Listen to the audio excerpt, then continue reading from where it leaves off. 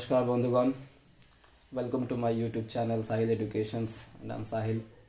Before killing enough time, just start with the topic biomolecules and biochemistry. Biomolecules are basically the chemical compounds, the chemical substances, chemical molecules present in our body, and these are the base of our living.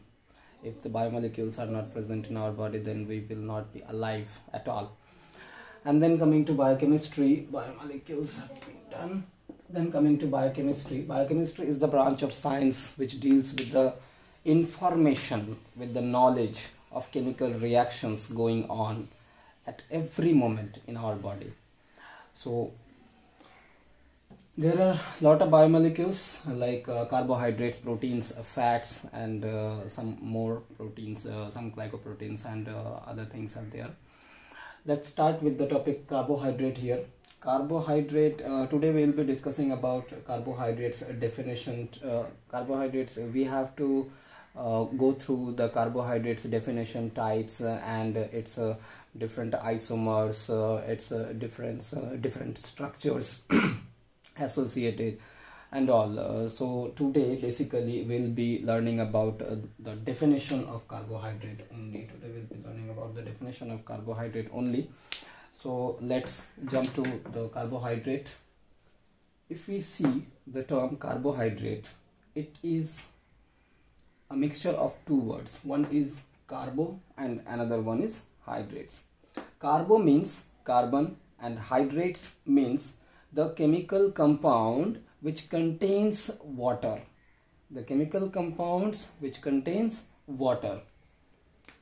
So it is carbon and it is H2O containing substance. Okay, so basically carbohydrates are the substances in which carbon is somehow associated with water.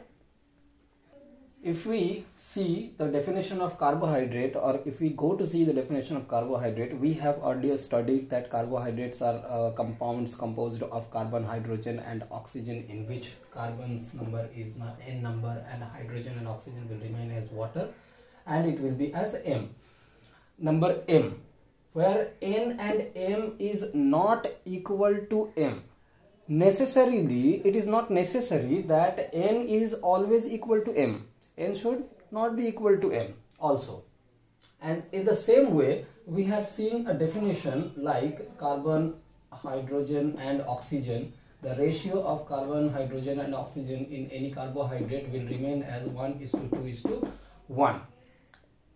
In this definition, we'll see the ratio of hydrogen and oxygen will always remain as 2:2:1.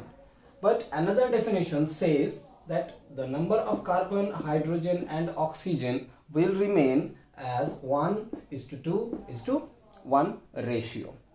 Okay, but these are not the proper definition of carbohydrates. These are not the proper definition of carbohydrates, because there are some compounds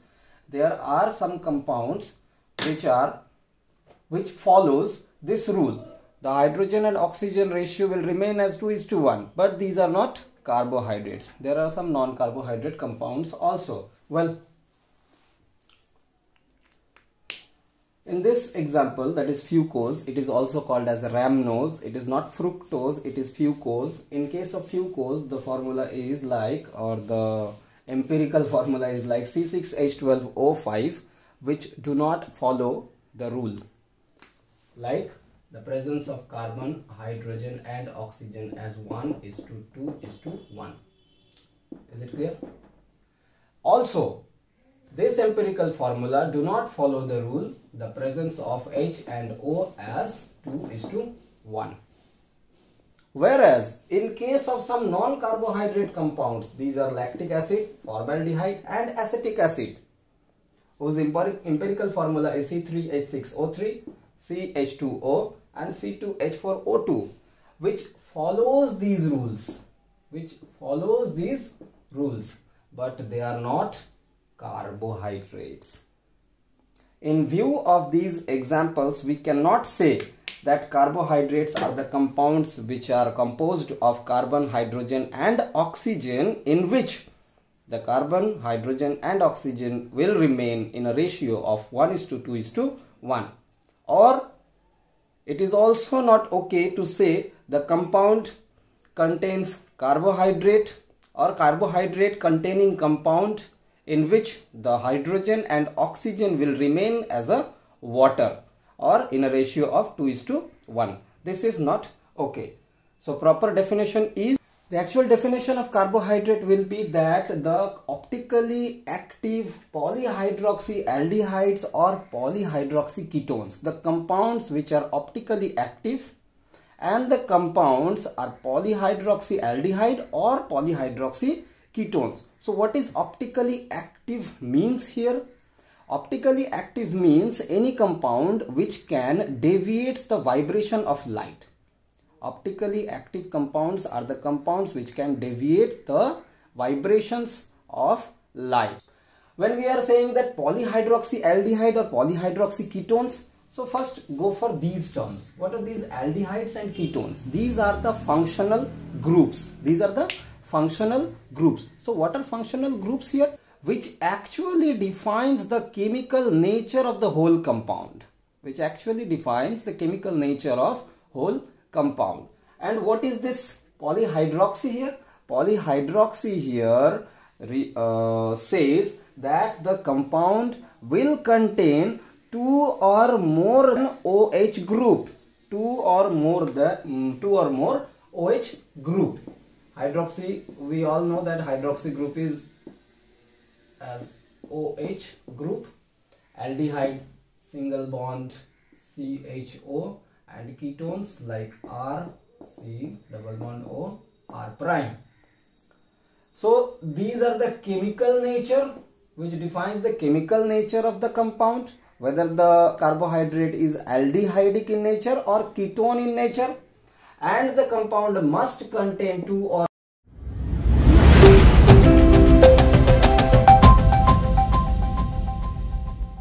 more OH group in it. So let's see an example upon depending upon this definition. If we see the example of a carbohydrate, a common carbohydrate is glucose. We all know from the earlier level of our schooling, that is class 6. A class 6 student can say that an example of carbohydrate is glucose.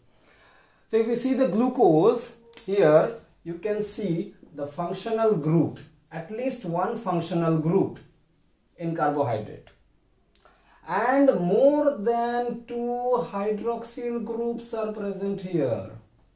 In case of carbohydrate, there are 5 hydroxyl groups. If we see the simplest carbohydrate, containing 3 carbon only, then also if we see the simplest carbohydrate containing 3 carbon atom, in this example we will also see that the presence of 2 or more hydroxyl group and at least one functional group, that is aldehyde or ketone. Just take example as aldehyde, 3 carbon compound. Okay, aldehydic 3 carbon compound is example. Well, another example of carbohydrate, the simplest carbohydrate is glyceraldehyde, in which you can see that at least one functional group is present here, this CHO aldehydic group, and at least 2 OH group, hydroxyl group is also present here. That's all for this video lecture. In the next video, we'll see different types of, we'll discuss about different types of carbohydrates, monosaccharides, oligosaccharides, polysaccharides, how monosaccharides are formed, or how 2 or more monosaccharides combine with each other, what is the bond, what is the reaction between them. And if you like the video, please do comment. Your comments are highly appreciated, and I must tell you that this is my first video. If I look nervous to you people, so pardon me, and thank you very much. See you in the next video.